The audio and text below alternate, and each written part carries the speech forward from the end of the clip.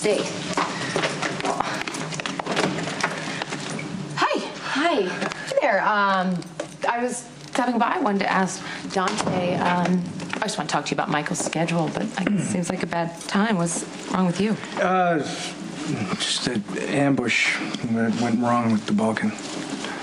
And he hit you on the head? Brenda. Brenda hit you on the head. Wow, shocker there. Let me guess, she was trying to get more attention from Jason? Look, she's got it pretty tough right now. She didn't ask to be made a target or to kill somebody, but she did, and she saved my life in the process. Why don't you just lay off her? When did you become so close with Brenda? There's something else going on.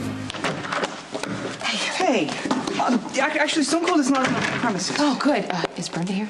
The Divine One left a few moments ago, hoping a restorative stroll through the fresh air, along with strong and able protectors, would alleviate some of the trauma of last night's eve. Oh, God, she's not as fragile as you would think. I'm here to find out if you have a connection between Dante and Brenda. Actually, as of this morning, the Jackal has been unable to obtain proof that the Divine One and Dante the Betrayer had any acquaintance prior to present time. Okay, well, you know what? Keep checking, because I know they have a history.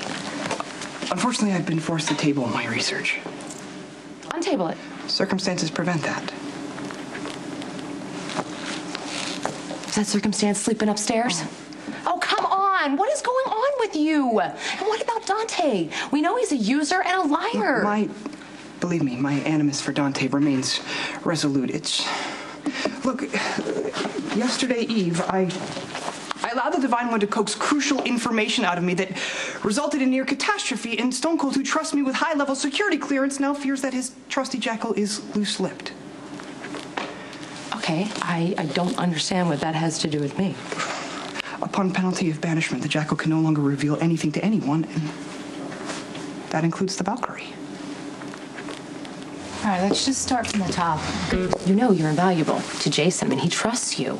And any rule that Jason puts in place about Brenda doesn't apply to me. I mean, I'm Jason's closest friend. I don't think that's We have no secrets. Wait. You've been expressly keeping Jason in the dark about our plot against Dante the Betrayer. That's our secret, and that's a totally different situation.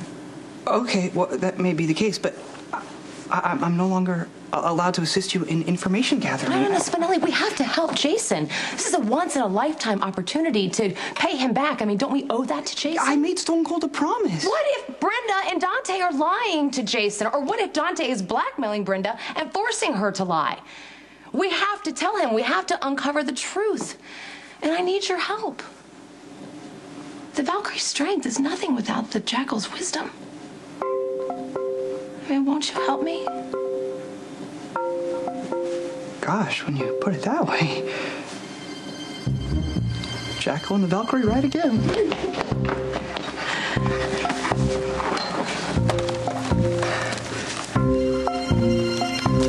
You know, The Jackal has cross-referenced both the situational and locational timelines for both Dante and the Divine One. There should be minimal crossover because Dante's never been overseas before this year. and Brenda's been in Europe for a while. Wait. Here we go already. Look at this. Haha. New York City, April 2007. The Divine One was in New York, Dante's hometown, for 2 weeks, and she received police protection. You need to find out the names of the cops who guarded her. Well, what's going on?